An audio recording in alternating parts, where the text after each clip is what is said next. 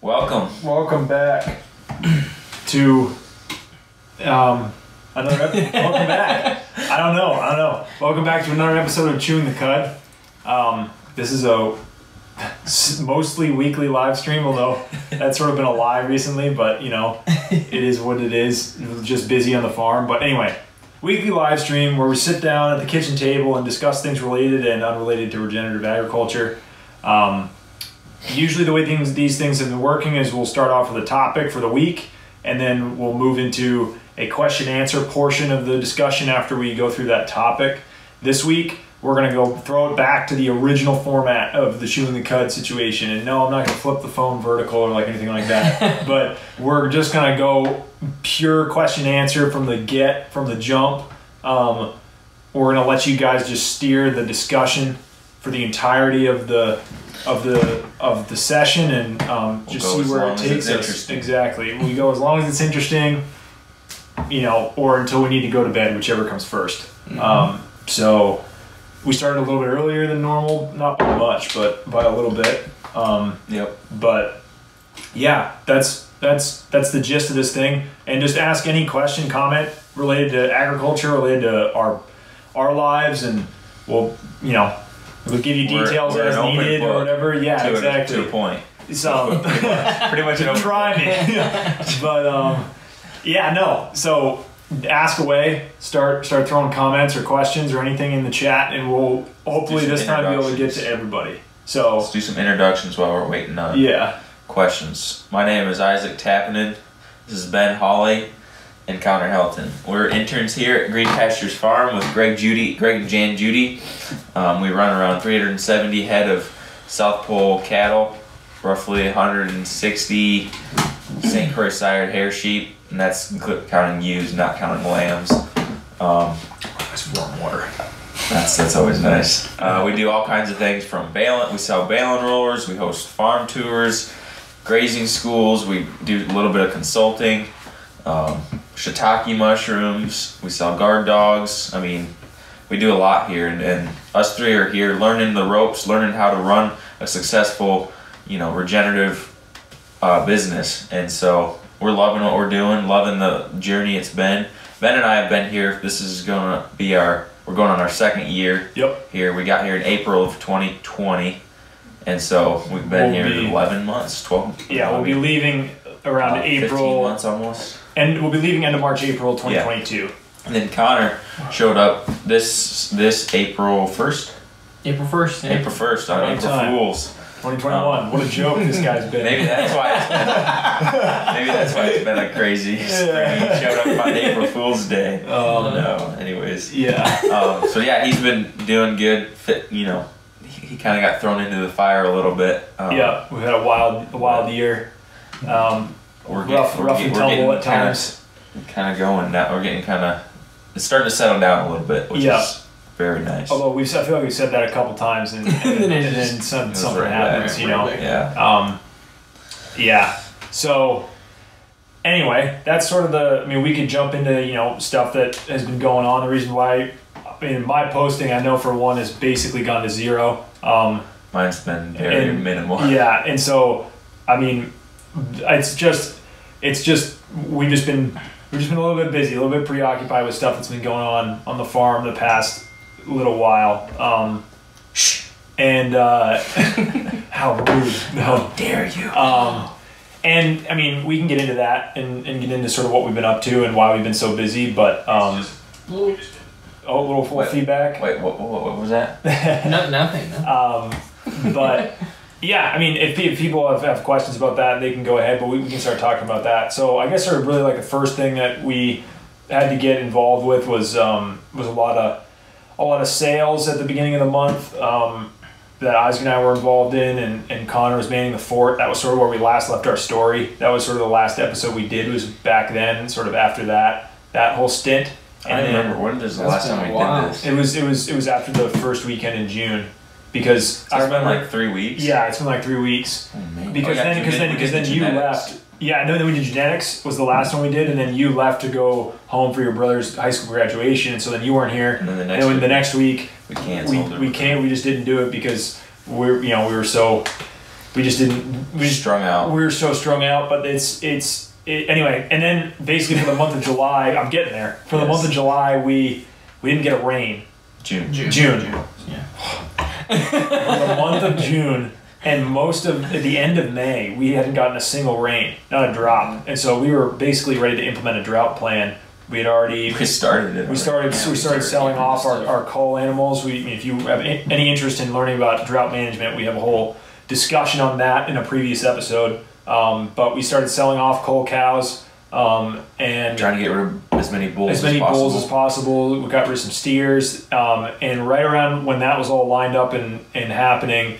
It just out of nowhere began to rain, and we've gotten like 10 inches of rain in the past week. It's not 12. It's been insane. It's like 8 in one day. So the average for June is probably pretty normal, but it happened in like the span of 1 week as opposed to an entire month, which we're thankful for. We're not complaining, but it's just sort of a really weird weather situation. But anyway, the big thing we've been dealing with recently is an outbreak of pink eye, and we talked a little bit about that in one of our previous episodes, but it definitely escalated to a point where Greg felt the need that we needed to address it and do something about it, and so we did, and we doctored a lot of animals and the whole herd, everything that had pink eye we doctored and ran everybody through the chute, all the cows and all the bulls. It was a marathon of a day. Yep. But we got through it, and it sort of wrecked us for the rest of the week. But it's just part of it. The whole week was last week was just crazy. Just a lot of stuff going on. We ground meat for several hours. For people who have been following along. We had a cattle drive. We had a cow get out. We had a blind cow we were chasing around. Yep. Yeah, we have a blind bull we're still chasing around. Yep.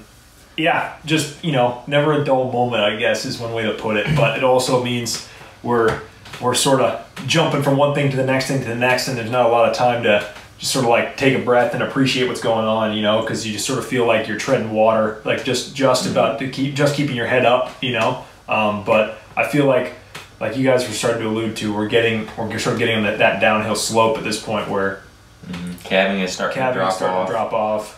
Hopefully this pink eye thing will resolve itself. Or our efforts will hopefully result in some improvements, which we sort of have already started to see. I feel like we're also putting the bulls into the mob this week, so that'll drastically decrease our workload. Our workload as far as chores are concerned. Right now, chores is basically our workload. Yeah, it pretty much takes us most of the day. Chores and setting up fence and tearing down fences. It takes up. We have no time to do anything other than things that are directly related to the well-being of the herd, which, it is what it is. But just like anything, there's seasons. Yeah, there's a rhythm to it, and it'll shift in the next coming months or whatever. So, just part of the whole deal. There was times last year where chores took 30 minutes. Yep. Can you imagine that? I don't think we've had a day where chores took less than 2 hours. I don't think it will be a thing for a while. I don't think it'll ever be a thing until all the dogs get sold. Right. Yeah. That will always be a constant, and that adds another at least 30 minutes to the daily routine. So the 30 minutes was more when they were close to their sheep were moved. If they were around North Place, unroll a wire. That was the only thing you had to do. Go out there and make sure they're good. Make sure they're good. Yeah, exactly. But we'll get there. Yep. That'll be like August by the time that happens. But anyway, we got any activity in the chat, or people just there's some questions listening and stuff. All right, let's start rocking and rolling here. See where this goes. This water's so warm. I might have to pour it out. Go get some more. I hate lukewarm water. It's all right. It's good for hydration. Alrighty, we'll just start from the top. How do you manage young heifers in the mob? Do you worry about them getting bred at a young age? This is a good question. So, you wanna take a stab at? Actually, it's kind of relevant because of that heifer that we had. So all the heifers that are going to be kept as replacement heifers just remain in the mob. They're not weaned. We don't wean any heifers, you know, from their mothers, for which a lot of people do. We do wean the bulls. We'll wean the bull calves when they have to be over 7 months on March 1st and we'll pull everything over 7 months old. That's just to, you know, keep our calving window from April 1st to November. So we pull them March 1st, and that just, you know, we'll wean the bull calves, but the heifers just stay in with the mob. And there's definitely some heifers that'll be bred. I can think of a few off the top of my head. Yep. Like there's a heifer that calved last year that she had kind of a smaller calf, and he kind of got scours for a little while. And he got better. Then he got better, and then she actually bred back. She was a bitty little heifer, 887, so she was like a late born 2018 calf who calved in, you know, like midsummer of 2020. So she was essentially like a 2019, like, you know, like calving in 2020. She was basically like a year in a bit. like 18 months maybe. 15, 18 months, somewhere around there when she calved. And it definitely was hard on her, but then she actually bred back and she calved earlier. The other day. She moved up from when she calved last year. And so she's doing fine. She is a smaller heifer, but she's built well. Then there was a heifer today, this morning. Or probably either today or there's a heifer this morning that we saw that calved. We can't find her calf, and we can't tell if she's taking care of it. So we're kind of just like waiting to see what's gonna happen. Yeah. But she was bred last. I remember seeing her get bred last summer. So she's a 975. So that's a late born 2019 calf. She was bred like late summer 2020. She's not. I mean, she's small. She's not more than. So she's just coming on. Like she might not even be 2 yet. Yeah. She can't be 2. She can't be 2, but she's the same deal. She's probably like 15, 18 months somewhere in there. And she's a bitty little thing. She's probably what, like 700 pounds, 600 pounds, 650, 700 pounds, somewhere in there. Yeah. She's a small little heifer. And when you get like, obviously you can have calving problems when they're that little. That's a concern. But even if they do have the calf totally fine, most of the time the calf is going to be really scrawny and won't really fill out if it's a bull, or won't really fill out if it's a heifer. And so they end up either being steers. The calves that usually end up either being steers or cull heifers, basically. So you don't. The reason, like the question is asked in the first place, is because you don't really want that to happen. So like, why wouldn't you wean? Right? Is sort of the question. Like, what's the benefit of being able to leave them in there?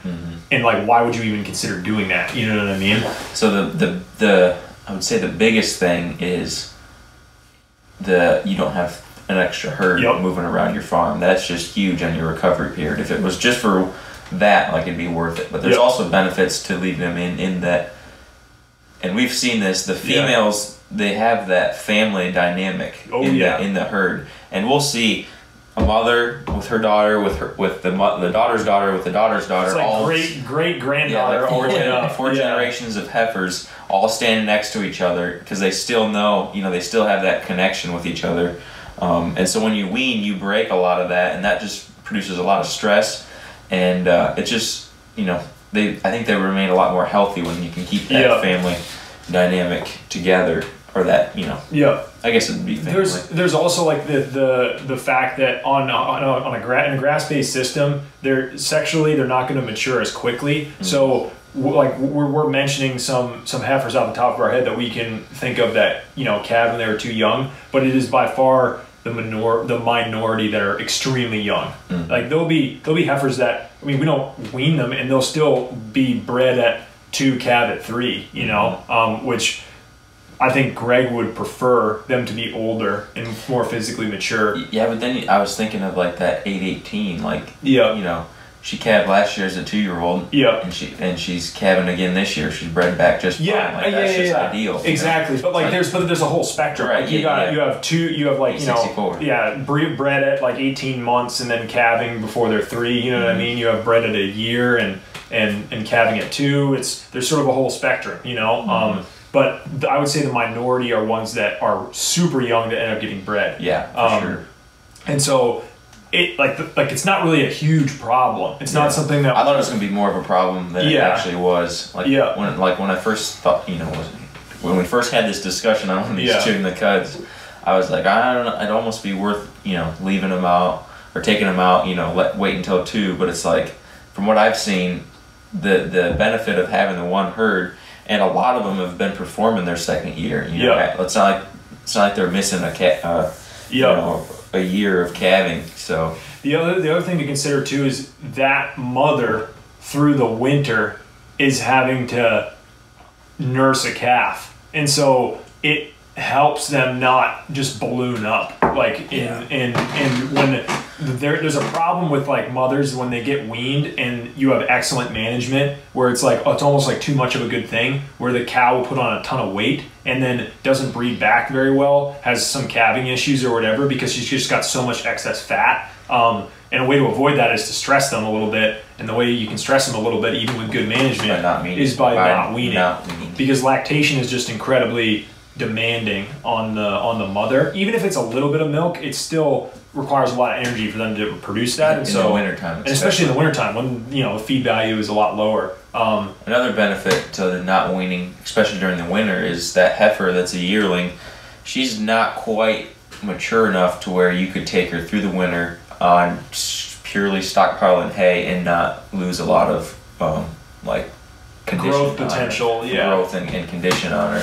So by not weaning and letting that heifer suck on her mom all winter long, that's like giving her, like a lot of people will grain their heifers during the wintertime or their yearlings just to keep, because they need that extra protein and that extra energy to get through the winter. And so not weaning allows them to get that from their mother's milk, and so you don't have to provide those costly inputs to your yearlings. There will be like less than half a dozen heifers that will end up putting weaning rings into, and that's when the mother doesn't wean, is either too slow at weaning the calf or weaning the heifer calf from last year, or isn't really interested in weaning the heifer calf from last year, and so then you have a problem where you have a 500-pound heifer suckling on a freshly produced udder like for the calf that just dropped on the ground, and the little weak calf is like trying to get some milk and it's getting butted out of the way by this 500-pound, 600-pound heifer. So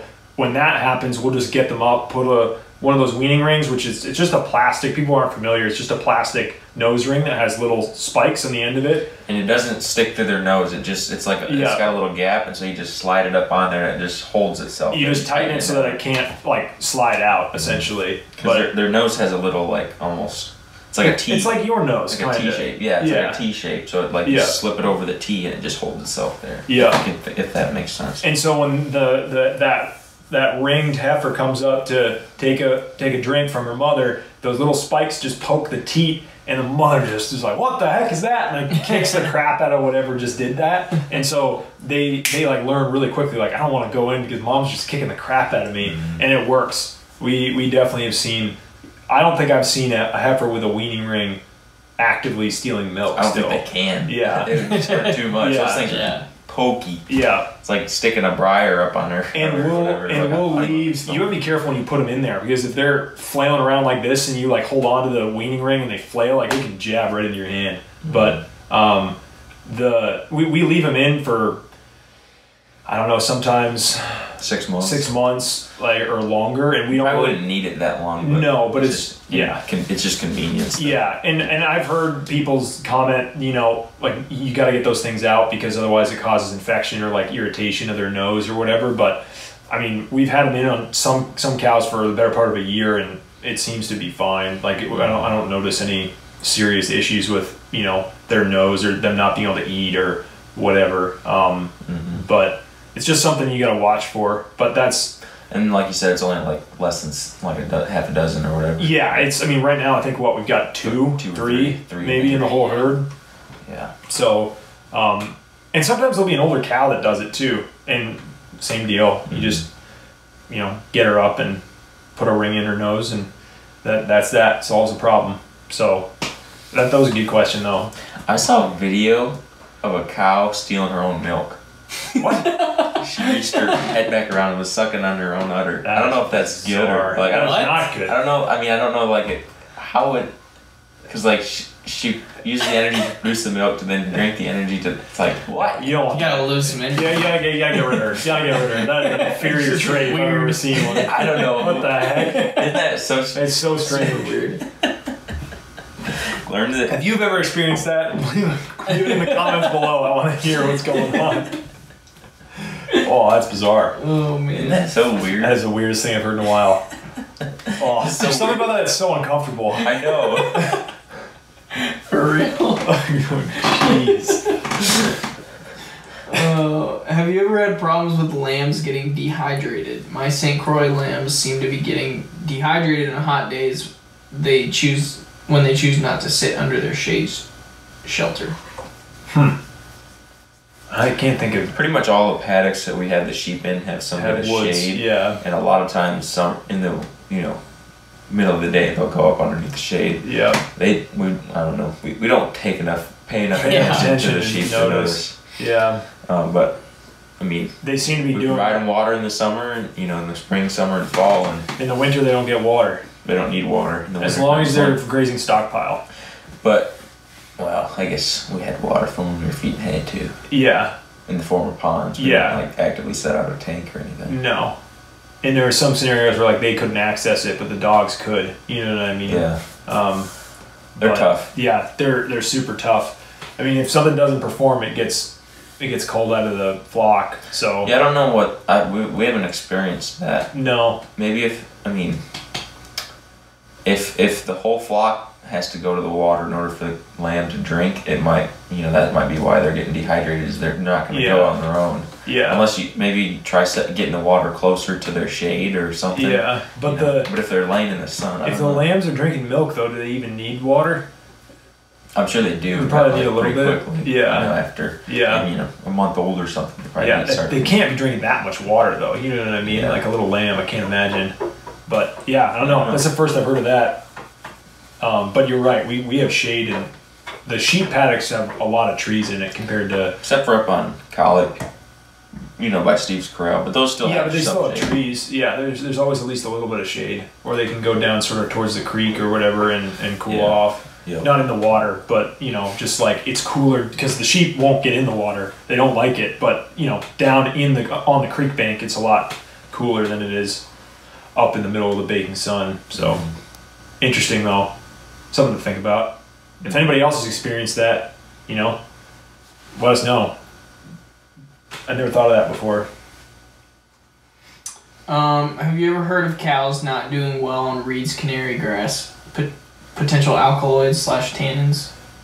What's funny is like I've heard that. I've heard that other people are having have a lot of trouble with their cows eating Reed's canary. Greg's cows absolutely flatten it every time they go into a paddock where it's there. It's so vegetative. Yeah. When it gets real woody, they don't like it as much. Yeah. Which we never see that because Never see it. There's not enough Reed's canary. Back home, when I went home, there's it's like 30% Reed's canary That's wild. everywhere, which is crazy. Yeah. But I don't know. I mean, it's probably doesn't have quite the nutrient density that other forages have. Like I it don't probably know is about kind of washy. that alkaloid deal. I don't remember. I know with was it Johnson grass or whatever? Yeah. There's something with With Johnson grass, it's after a first frost. 10 days after a first frost or something. You don't want to graze it for 10 days because it's got like a toxin in it. But with the Reed's canary, it's like we turn them into a paddock and they will flatten it to the dirt. They will eat it off. Like there'll be patches of it because it's small patches of where it's sort of wet. They'll mow that thing as short as possible, and then everything around it's grazed nicely. But it's like you took a weed whacker and went straight to the dirt, and just went got rid of it every time. So then it grows up, it's more vegetative, which is what it is. Yeah. Yeah, I would think it's probably just because it's pretty. Once it gets pretty woody and then because they don't like to eat it as gets much. pretty stemmy. Yeah. And tall. That's my guess. Yeah. Yeah. Anyways. Does Joel send cattle out to the Wyoming area? I'm assuming you mean Greg, but Yeah. Greg, he's sent cattle out west before. Yeah. Utah. Washington State. Washington State, yeah, Eastern Washington. In general, I think they do. It's a lot easier moving an animal from the east to the west because it's a lot harder for an animal to perform out here than it is out there, which is sort of counterintuitive for the sweeping generalization, but like for the most part, because you're dealing with a lot lower palatability of grasses, a lot more parasites, a lot more here in the east. Here in the east, a lot more washy grass, worse fly loads, like like high protein like clover swords and stuff like that are just like tough for them to deal with. And so if you have an animal genetically and epigenetically that's thriving in this kind of environment, and then you ship them out west where there's very little parasites, the grass is incredibly nutrient dense and mineralized, there's not like tons of like that leguminous sward or whatever that's going to sort of upset their stomach or whatever.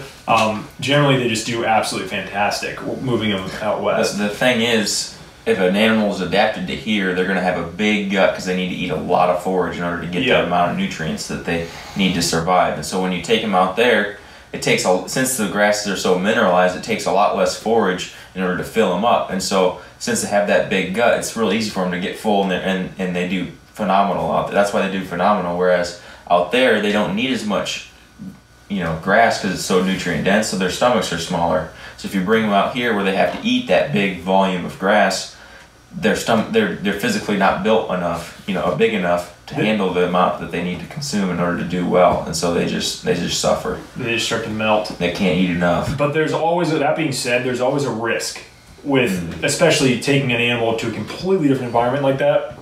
There's always a risk with, it's just a lot of change all at once, and so something could happen and the animal just doesn't perform the way it should.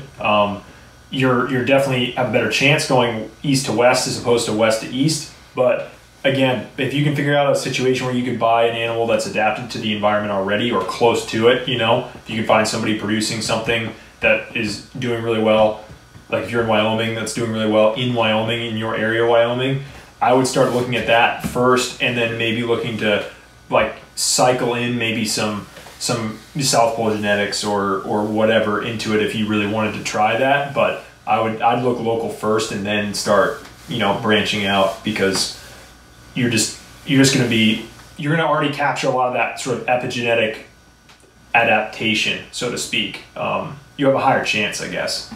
But there's still differences. Like Greg's bought animals from 100 miles or less like away from here and brought them onto the farm, and they've just absolutely melted. And it's just because this little area of Rucker has a particular soil type or particular style of management with Greg or whatever that they're just not used to, and that change is just not, they're not able to adapt. It's just a risk whenever you buy livestock. So just thought I'd throw that one out there. Can you use herbicide as a crutch and not hurt soil pH? I'll say this. This is the spiel that Greg always gives about crutches, is that you can, in the beginning, it's okay to use crutches sparingly as long as you don't become married to them, in order to like get you started. So, and usually he's not referring to herbicides. Usually he's referring to soil amendments. Yeah, exactly. But the herbicide game is a dangerous one to play, because I understand the fact that like there are some super like invasive, noxious weeds out there. Like we've got Sericea lespedeza. That's one that basically grazing is hard to control it. Yeah, it's really difficult to control with grazing. I understand there are weeds like that out there, but for the most part, like from the ecosystem's perspective, there's a reason that plant is there. Like there's a niche in the environment that plant is filling, and maybe it can be filled with something that's more palatable and it's starting to get a foothold. But everything should be communicating to you something in that environment is lending itself to let that express. And so if you can manage your grazing and other avenues and factors that are contributing to the presence of that noxious plant in such a way that it becomes inhospitable for that plant, or if you're grazing it or trampling it or whatever at a weak point in its life cycle or something like that, you can use your management to shift the the hospitality, so to speak, of like the ecosystem for that particular species. And maybe it looks like increasing the hospitality for the other plants to then crowd it out to which is basically the same thing. There's a lot of like potential solutions down that avenue, but it's the herbicide like solution is. I have a hard time with it. Yeah, I do too, because it's you're treating the symptom as opposed to the cause, if that makes any sense. Like it's like, oh, my leg hurts, I'm gonna take an Advil or ibuprofen or whatever, you know what I mean? And in reality, like the reason your leg hurts is because is because I don't know, like, you know, you just walked like 15 miles or whatever, or you cracked your knee on the corner of the table or whatever, you know what I mean? It's like, have cracked your knee on the corner of the table in the first place, so don't do it next time. Or like you didn't stretch or whatever, and so like you end up getting really sore, and so instead of just like making sure like, oh, maybe I should stretch, or maybe I should like get in better shape before I walk 17 miles, you know what I mean? Like there are other things where you can sort of treat the root cause of the reason why you're experiencing that pain, as opposed to just like treating the pain itself.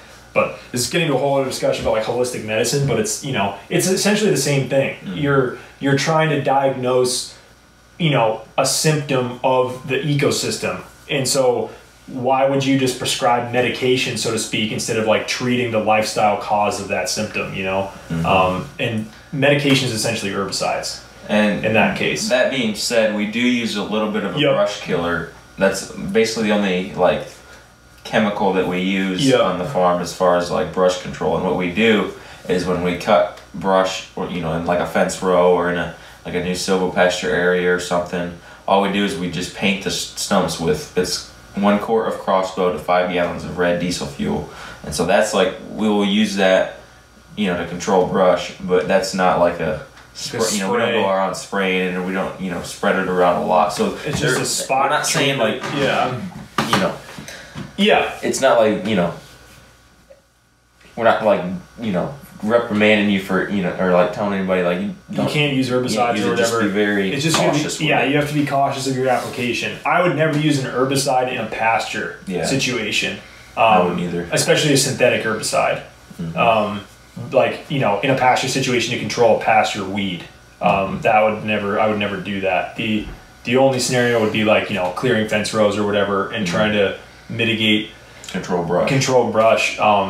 And really all you're doing in that scenario is just buying yourself time, because if you chainsaw something down, or you lop it off or cut it or whatever, and you paint it, you're preventing that individual plant from sprouting, but like those plants are going to continue to grow in that area, and so you will eventually have to do it again until you change the environment, which will never really happen in a fence row. So it's just sort of it's just you sort of have to weigh your options, because your option is, I clear the fence every 7 years or so if I paint the stumps, or I clear the fence every other year because I don't paint anything. So if you don't have a lot of acreage, it might just be like a relatively simple maintenance deal, you know what I mean? Mm-hmm. But if you have then you wouldn't have miles, I don't like using crossbow. No, I don't either. It sucks. For the fact of using, you know, saving that much time, it's worth it, I think. I'm not even sure really where I stand with the whole thing necessarily, but I think like it's definitely something to like think about and consider, you know, because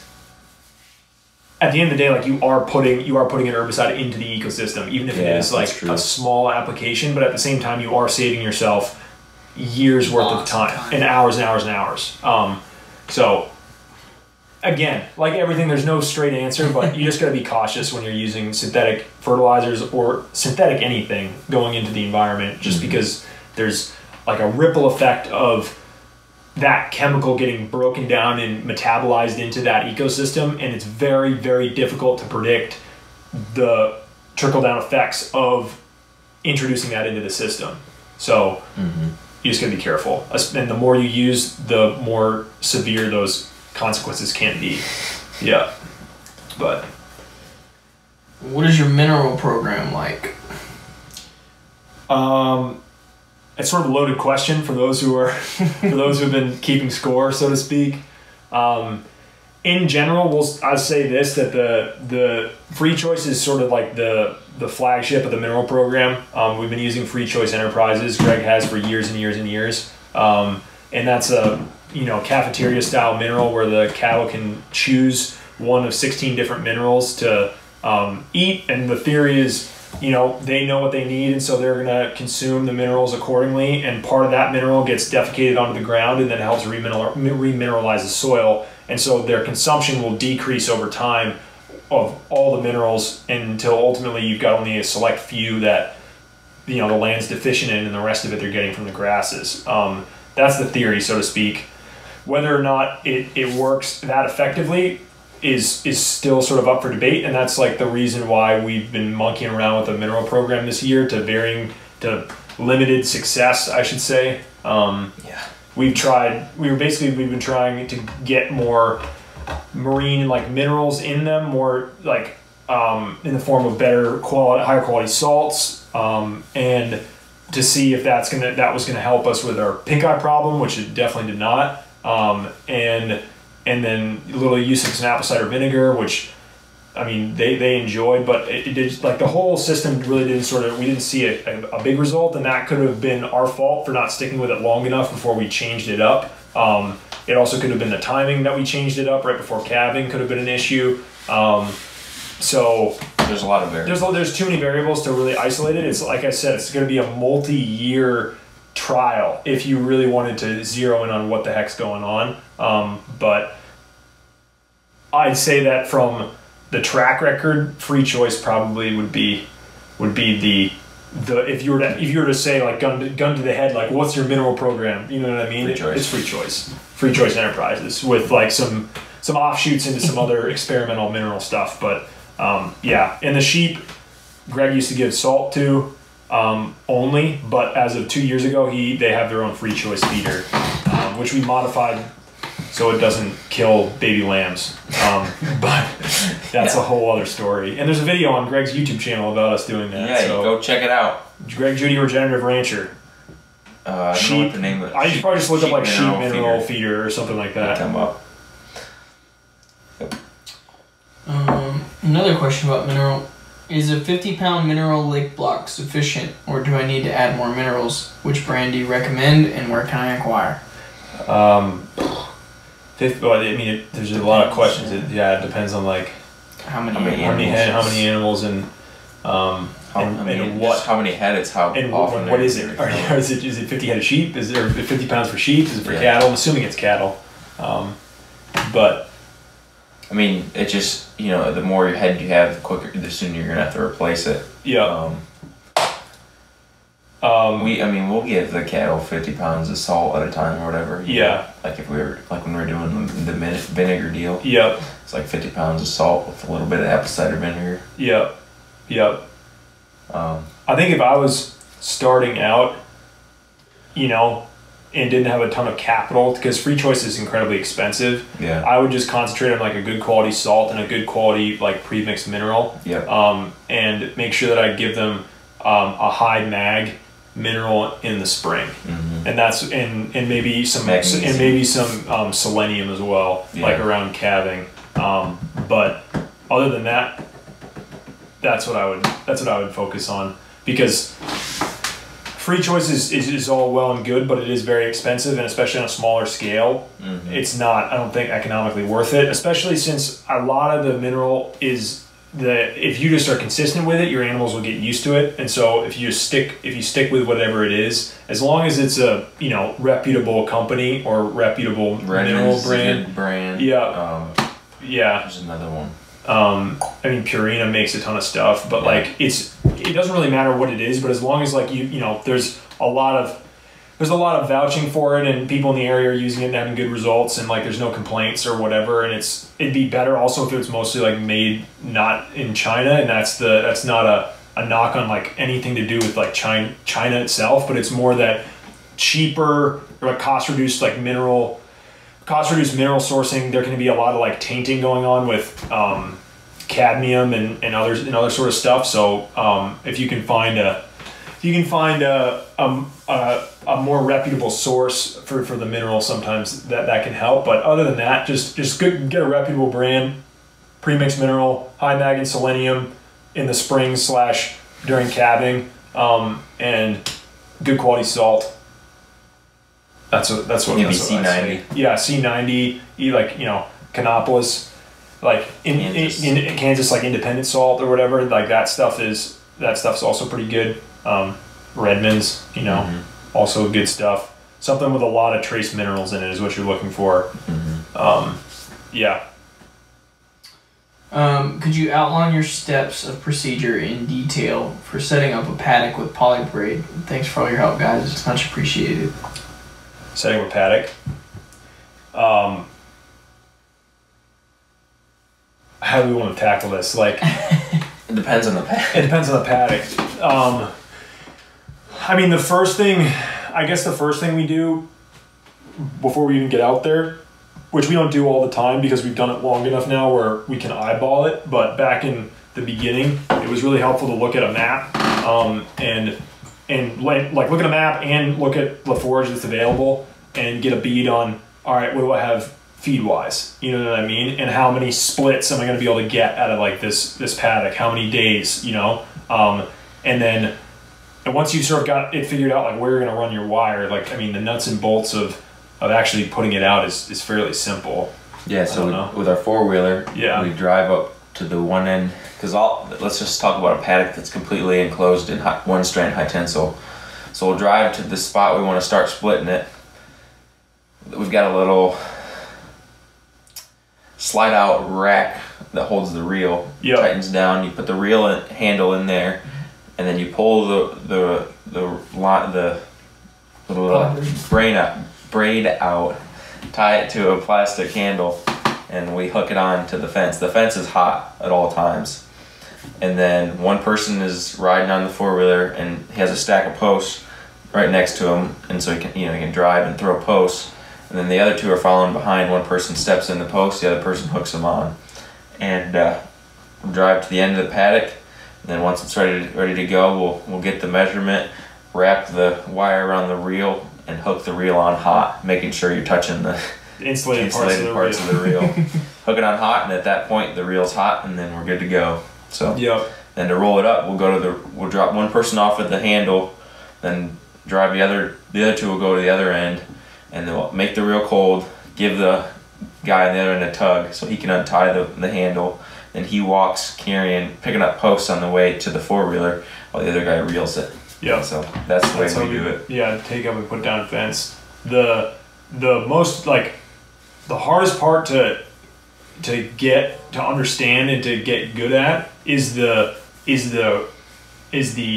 understanding, like, how much feed do I need to give them. And people, like, I've gotten questions about that all the time, like, how do you figure out how many acres to give them or whatever. And we don't count out, we need to make sure we're giving them 6.5 acre paddocks every day. You know what I mean? Like, because it depends on the quality. Shape. Yeah, because it depends on a lot of factors. It depends on the shape of the field. It depends on the accessibility to water. It depends on the quality of the feed, what time of year it is, what their nutritional requirements are. Is there a lot of lactating cows? Is it a bunch of bulls? Is it, anyway, it depends on a ton of factors. And so basically, like, as a rule of thumb, what you can do is give them what you think they would need, for a day, however often you're moving them, every day, every other day, half a day, whatever it is. Give them what you think they need in that paddock, and then come back to move them and evaluate your height. If the grass is grazed a lot shorter than you wanted it to be, give them a 25%, 50% bigger area and evaluate again. Is the grass too tall? Is it too short? And you're going to start, by monitoring your grass, you're going to start to understand, okay, this is about as big a paddock as I need to give them for, in the springtime, you know what I mean? Or this is as big a paddock as I need to give them in the winter to ration out stockpile. All those things are going to come with just experience and looking and observing how the animals are performing and what the grass looks like. Because what's the worst you're going to do? Yeah. For a day, they're going to be a little bit short on feed, or they're going to have way too much feed. And either one is not really that much of a problem, Yeah. One, you maybe make them a little bit hungry, but then you're going to be moving them the next day anyway. So. And you can give them all they need to eat the next day. So. And the other one, maybe you wasted a little bit of forage, but next time it'll be there around when you come back around the farm, so you can raise it then. It's like people, it seems a lot more high consequence in the beginning than it actually is. Like, you think like, oh, I need to really make sure that I'm nailing the amount of forage that I'm giving them or whatever, and it's like, a very low risk, like low concern decision, basically. You just, as long as you're paying attention. Yeah, because if you're rotating them, it's not like that's all the grass you have, you know? Like you hit it, you leave, you let it recover, and you'll come back, and it'll be fine. Yeah, so it's just about being observant. You can't go out there like with your blinders on and just be like, I have to give them this number of paddocks every day or this size of paddock or whatever. You're gonna run into some issues if you start doing that. And it's a whole other topic, but that's sort of the reason why we don't use permanent paddocks. And for like by permanent paddocks, I mean, you know, single move size paddocks. Like we have like already set like permanent wise. Like they're always the same every time. Whereas we've got these huge paddocks that are divided up, and it's just so that like you can fence something without having to tie two reels together type deal. And that gives you a huge amount of flexibility to be able to vary paddock size depending on all those factors we were talking about.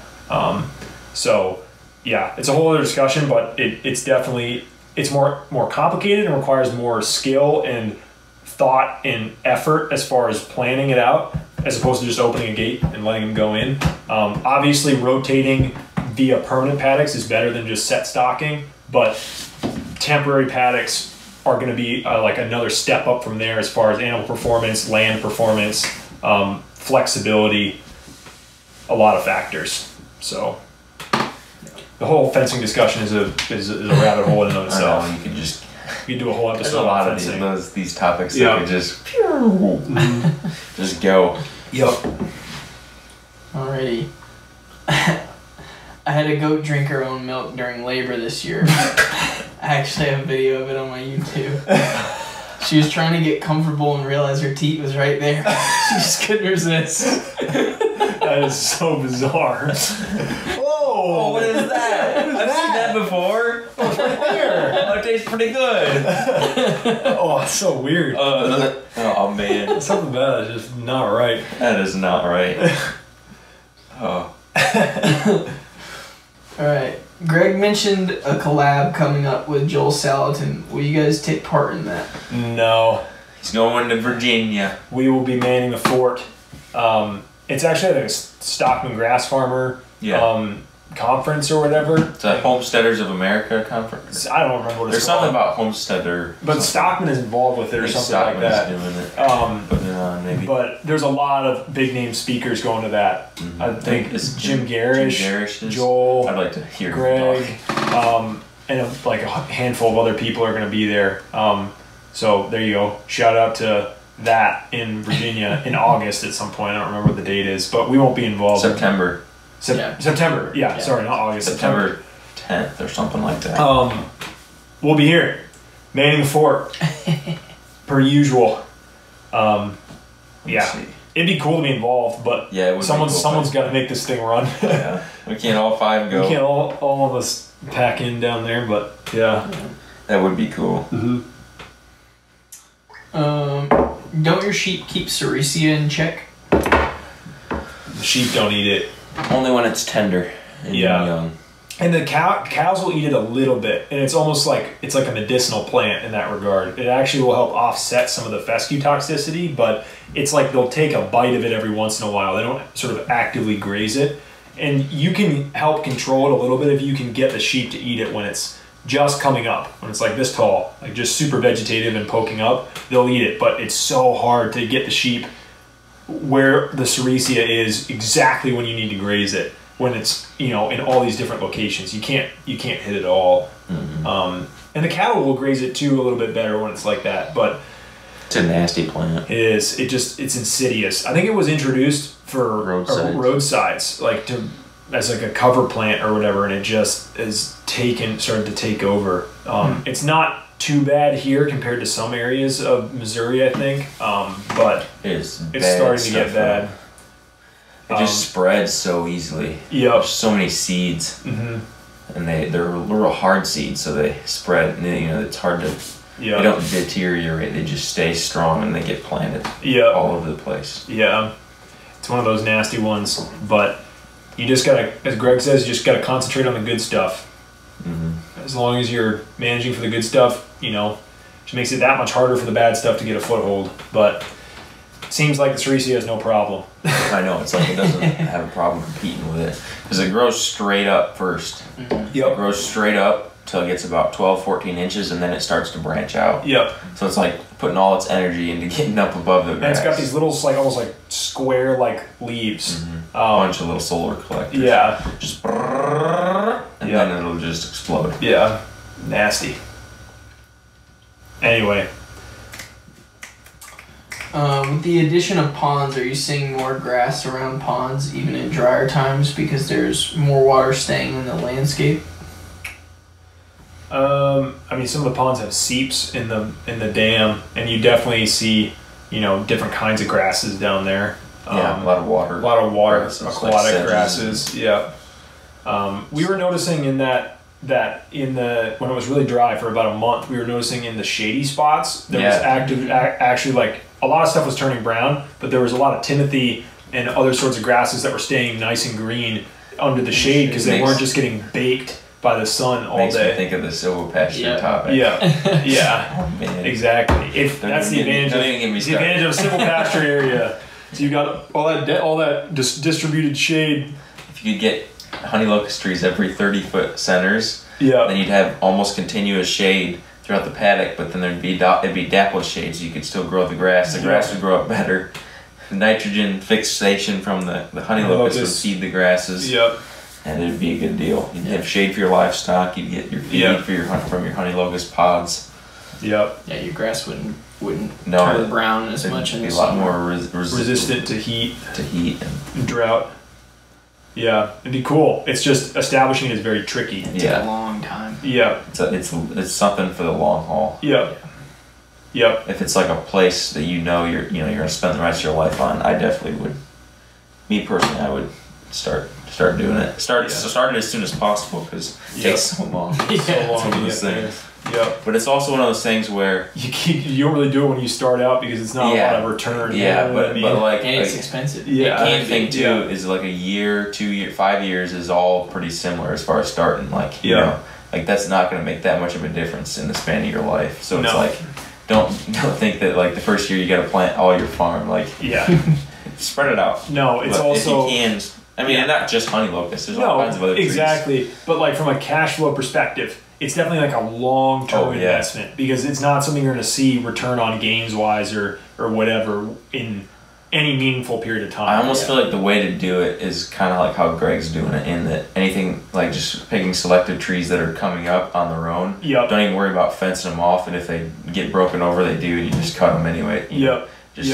The only whatever disadvantage makes it. The only disadvantage to that is like if you wanted to plant thornless varieties, like you can't do that. But I don't have a problem with it. Right, You know what I mean? Like I think the thorns are there for a purpose. But yeah, they are hard done 4-wheeler tires. so hard on 4-wheeler tires. But like at the same time, it's the reason why the tree is standing there is because like it's an anti-rub device. You know.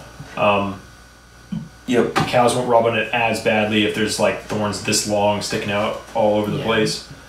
That supposedly they don't, like the wild honey locusts don't produce as many seed pods though. Yeah, that's true. From a feed perspective. Yeah. But just in the value of the shade alone, it would be worth it. Yeah, the feed's just the extra. Its feed is just an added bonus. You're gonna also grow more feed because there's more shade. Yep, in the form of grass. And when we say feed from honey locusts, we're talking about the actual seed pods. And some grazing too on the lower branches. Yeah, on the lower branches, they like eating. It is browsing. They like eating those leaves, those little tender leaves. You'll see cows all the time with their head up in the air. It's one of the only trees that they'll do that to.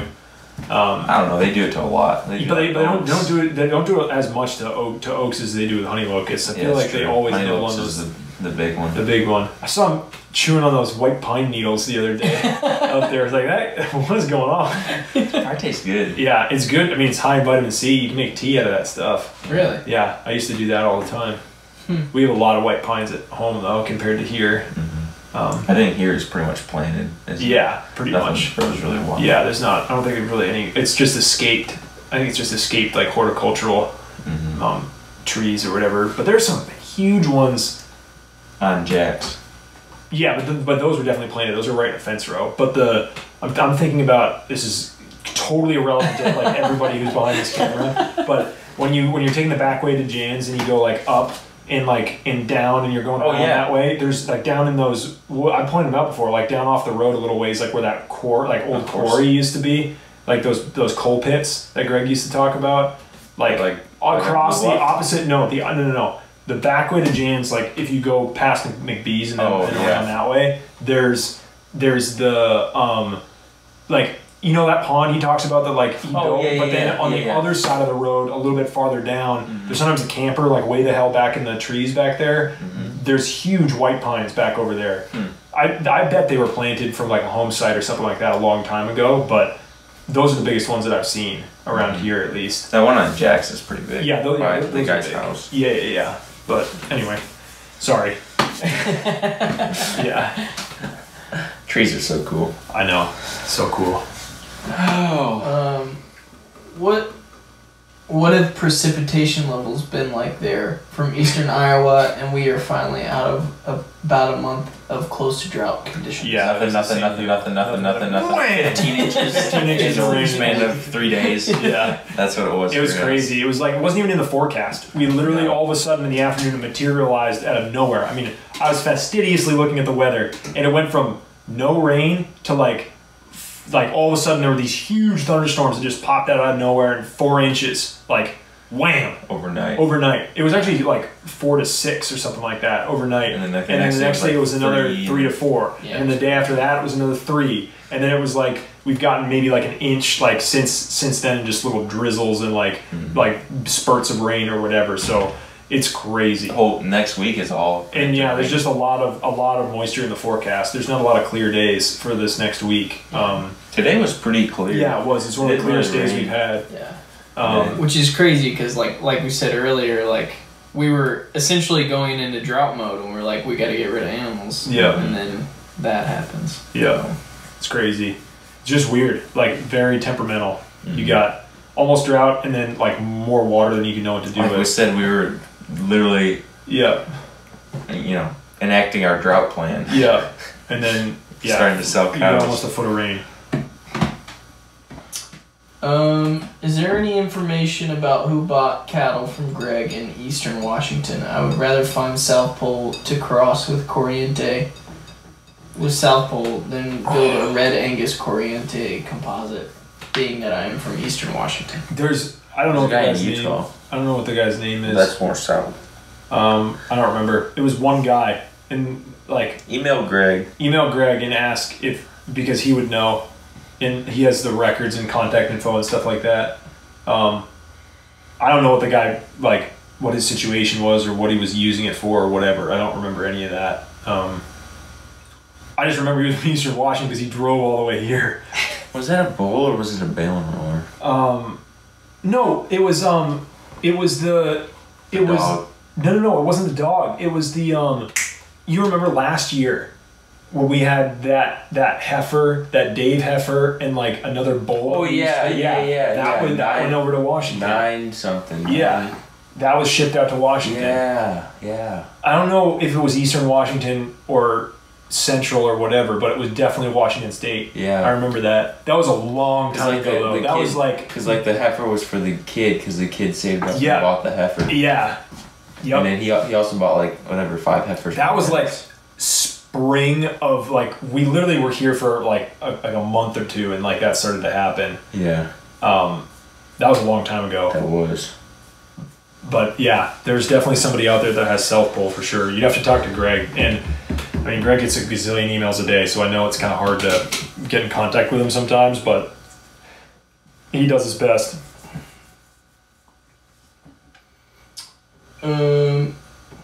White pine is good for respiratory ailments and congestion. The tea clears your sinuses. Buckley's uses white pine oil and tar in their formula. Maybe the cow's chewing white pine needles for self-medicating. Yeah, could have been for the pink eye or whatever, but yeah. I was super into wild edible plants for the longest time. Still am. I think it's so cool. But yeah, back when I was younger. Well, you know what I want to do? I do that all the time. I want to try to take chicory root, dry it and make chicory tea or coffee. Yeah, because it used to be a substitute for coffee. Yeah. Yep. I've heard it doesn't taste very good. Really? Yeah. I want like, to try it though. Yeah. You know, just to Yeah. do it. Anyway. Ben and I are on a coffee. Yeah, we're kit. spoiled by our man, friend. Mr. Ted. Anyway, it's another story It's a completely. plug. Yeah. Thank you, Paul Ted. Ted. If you're out there. We appreciate Appreciate it significantly. But yeah, I don't know. I've thought about that too. It'd be kind of cool, but yeah. I've seen some people who have tried it before and they're like, it's not that good. But I mean, like it couldn't have been. I mean, they were in dire straits back then. Right. Like, they had to have their coffee. They would cut coffee with chicory to make it last longer. They would mix the two of them together. Coffee was like a hard to get, but really desired. Yep. They would like use the same coffee grounds for like 8-10 brews. Or whatever. Yeah. Until it was absolutely. Yeah, nothing left. Yeah. Anyway, coffee's a wonderful thing. I know you disagree, but you know. I mean, yeah, I'm just not a fan. Yeah. I'm not trying to start. Maybe we'll convert him. No, I don't think so. There's no way. Yeah. Back the first time when we were coffee's one of those things that's so like you either it's like binary. it or you don't. Yeah, you either like it or you don't. I know people who like the smell of it, but don't like the taste of it. I love the smell of it. Yeah. But it's too bitter for me. Like I don't know. You need like 17 pounds of sugar. Yeah. Like if I mean because I've had like you know the Frappuccino or whatever from like Starbucks, and that's like I can drink this. Like the carrot, it's a milkshake. It's not coffee. Yeah, exactly. So I say I don't like coffee. I like sugar. The coffee flavor's fine, but you just don't like the bitterness associated with the drink. Yeah. Because I can drink it if there's enough sugar in it, but I'm not gonna drink that because there's so much sugar. Consciously wise. That's how I wouldn't drink it if I had to load up that much sugar with it. But anyway, this is all but whatever. Well, it was good because we were out of questions, so we were just making time. Pretty good time. Yeah, we got one good one, one more, something like that, and then we'll wrap it up. Last question. Yeah, this one's good. Or maybe two more, whatever it is. Does Greg take part of the cost share programs for water and fence provided by state and federal question. That's a good question. So for people who don't know, you want to. He has. You know, I know, but like, do you want to elaborate on like cost share and like what the deal is? Yeah, the NRCS, the Natural Resources Conservation Service. I was like, is it national or Natural Resource Conservation Service. Natural Resources Conservation Service is a program for pretty much anybody that's wanting to get into. It's a nationwide deal. Yeah, it's a nationwide deal. Anybody that's wanting to conserve their natural resources. What they do is they do a lot of like funding for different programs that they've worked through and things being like water or fencing for like rotational grazing or different kind of like maybe planting trees. I'm sure they do a lot of like grants for that, stuff like that that's helping. I think he drove that all the way over there. Yeah. Sorry.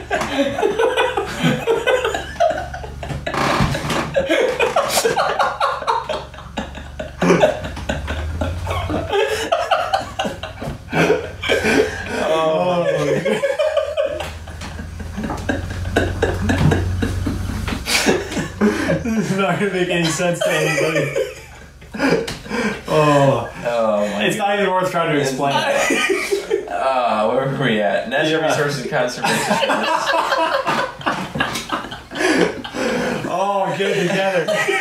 What happened was Greg was mowing over here. He mowed the yard, and then he left, and so we started this whole deal because I was waiting for the yard to be done mowing, and then just now we just look up and he's driving the mower down the driveway. So we were saying he probably drove it all the way to Steve's. That's what you were saying. Or all the way up to the Scott House. Either way. Steve's is like a mile away from here, and the Scott House is like all the way up and around the corner, like a quarter mile or whatever. Just driving the zero turn down. Yeah, he drove the zero turn down the road. It's just a funny image. Anyways. Yeah. Yeah, maybe he didn't, but that's what we were laughing about. No, he definitely did. Yeah. I mean, he wouldn't have been sitting up here the whole time. Anyway, the NRCS basically does cost share on all kinds of different programs, and so they'll pay for a certain percentage of it, or they'll pay if you provide the labor. Dig a pond. They'll pay you to as the labor for putting in the fence or whatever.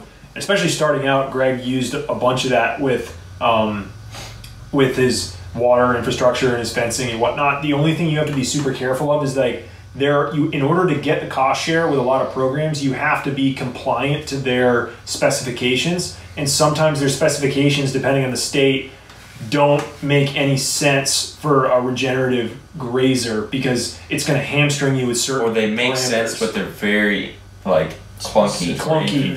You're using multiple wires when you really don't need to, and so then calves have problems getting from under a wire and then not being able to come back through, and or they don't do big enough tanks. You don't have big enough tanks, or this for the amount of herd you have, for the size herds you have, or you just have to make sure that, because usually once you get enrolled in these programs, you have to stick with them for 10 years before you can pay it back. Yeah, or else you can pay it back before you can tear it up or alter it in some way. So just really make sure you understand fully what you're getting yourself into before you start going into those programs. But it's definitely something to look into. For someone starting out, it's a good way to, because that's one of the biggest costs starting out is your infrastructure, your water and your fence. So if you can get that under you and it's functional, that's huge. And you can work within their parameters to get it how you want, or to where you can take it out after you're done and it be exactly what you want. It's just understanding the rule book, so to speak, and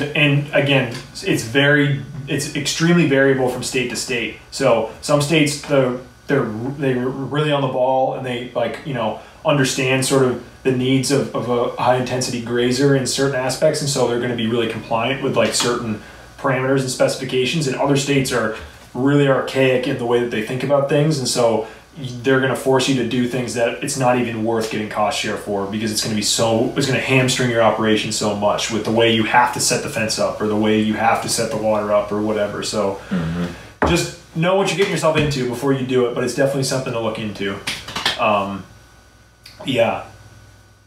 And you can look all that stuff up online or call the local office or extension or whatever.